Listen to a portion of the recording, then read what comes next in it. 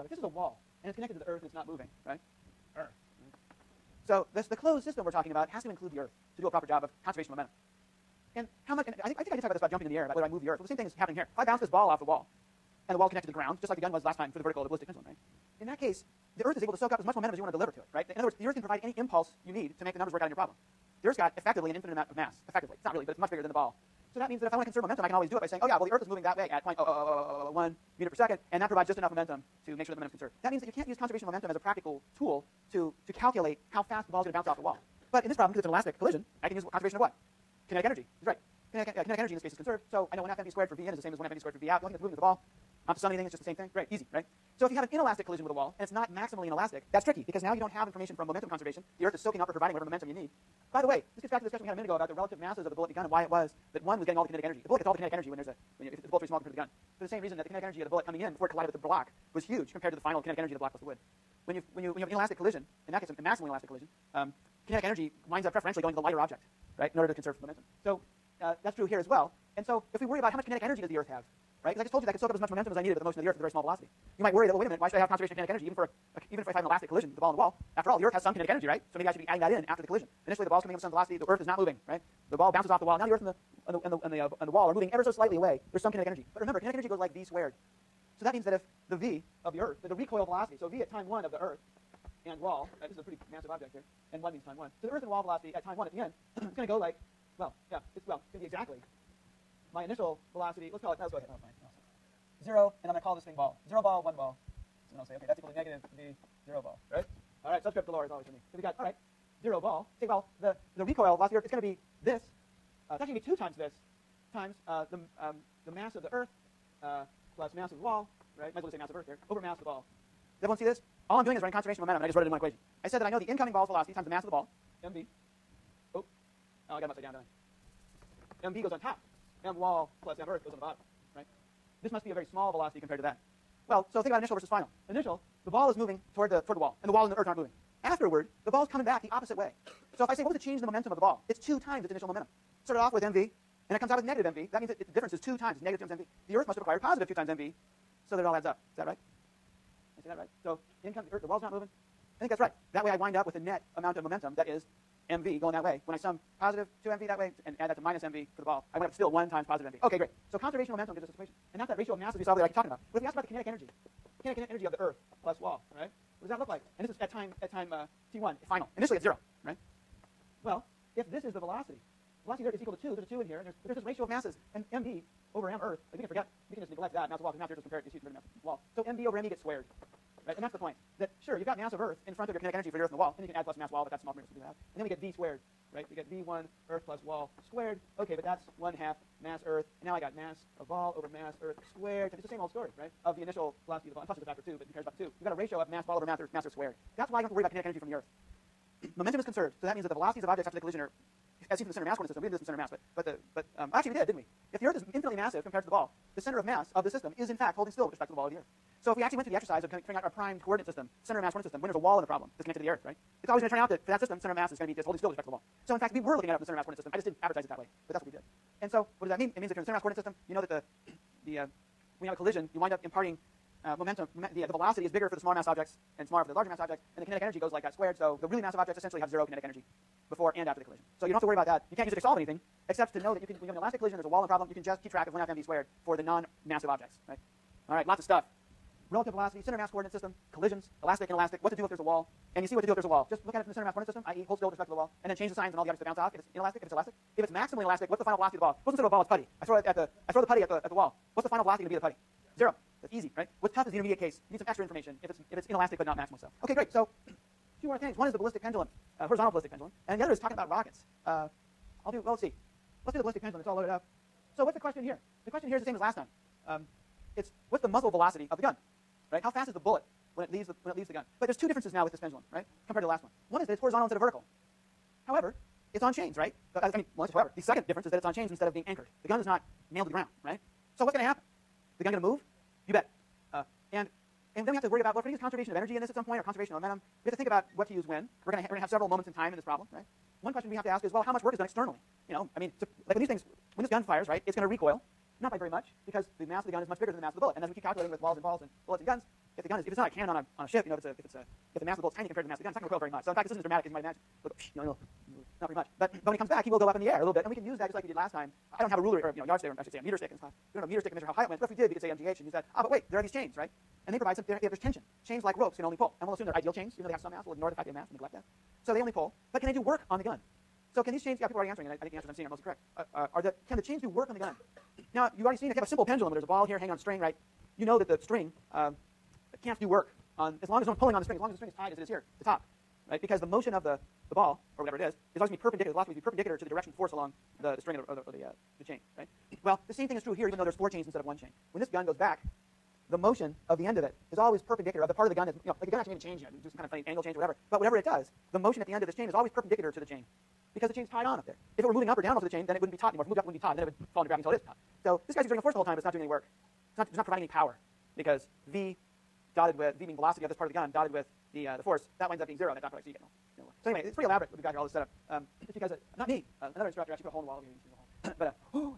But not to worry, another pea shooter. So I'll go ahead, and this one again, I get to burn things because if I pull on it and I'm holding the gun and I don't want to touch it, I want to have it recoil.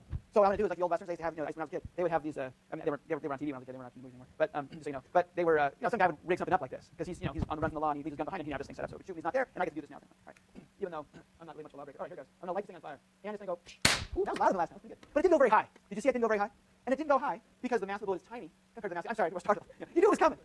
We always call it, just so you know, we always do call campus police. They know we're going to fire. So they don't hear any report something like that. So that didn't go very far for the reason we talked about. But did you notice that the block went exactly the same distance as the gun?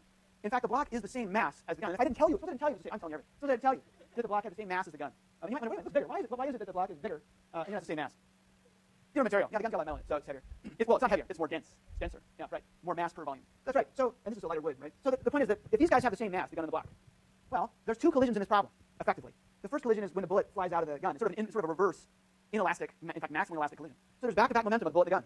Same momentum, different sign, same momentum. But as we saw, it doesn't go, the gun just sort of moves a little bit. You know that bullet's going fast. We've already measured it with other pendulums. It's going 400 meters per second. That's 800 miles an hour. The gun's not going 800 miles an hour. It's going 1/100th of that. Right? Is that true? 8 miles an hour? Yeah, I can believe it. So the bullet comes out, hits that piece of wood, and now what happens? There's another collision. And that collision is also maximally elastic. And the mass of the bullet is the same as the mass, it's tiny compared to the mass of the wood by a factor of 100 again, right? So the result is that, again, kinetic energy is not conserved. Right? So lots of energy was lost right there, right? You lost a bunch of energy in that collision. And in fact, well, a good thing, though, was that almost all the energy available in the gunpowder, to the extent that it went into kinetic energy of anything, went into the kinetic energy of the bullet, not the gun, because of the differences in masses for things we keep calculating. But then, during the second collision, the same sort of thing happened in reverse. Again, you have back-to-back momentum, although now they're coming together. So the bullet's coming in from the center of mass coordinate system, right? They're coming together. They collide, and then they hold still.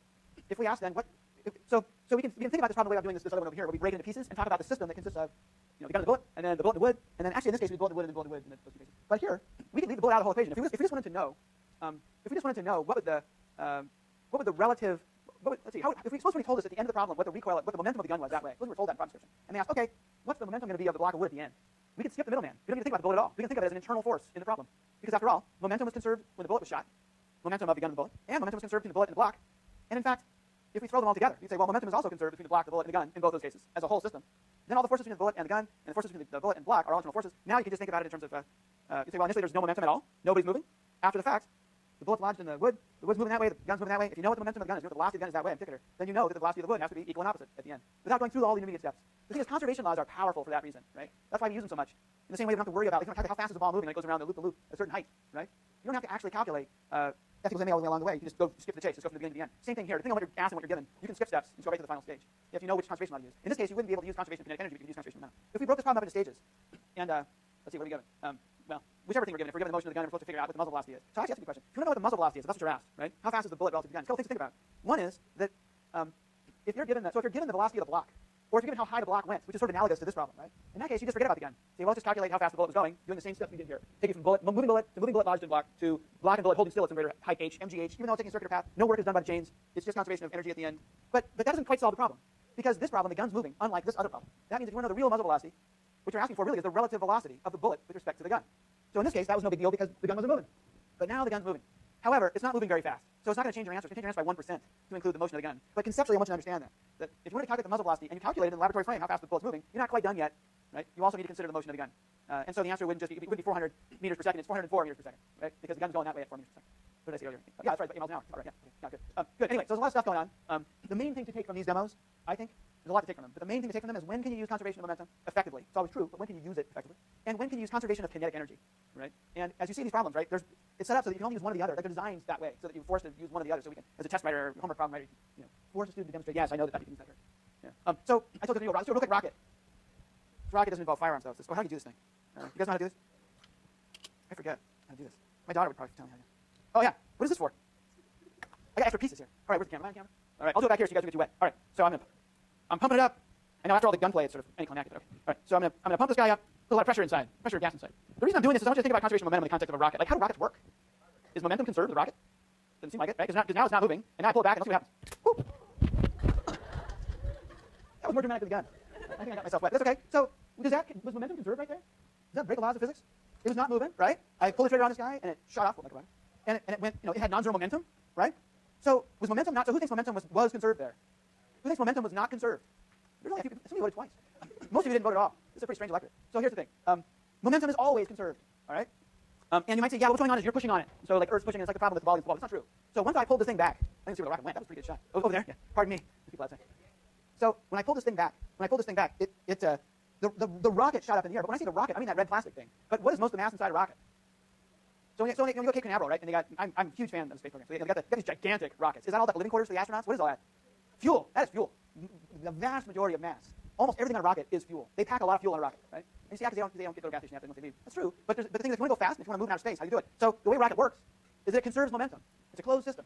So that means that if the plastic thing's going to go that way, and have momentum, then what is it that went out the other side? What am I covered with now? What am I breathing? Yes, water. That's right. So the water is the fuel of this kind of a rocket.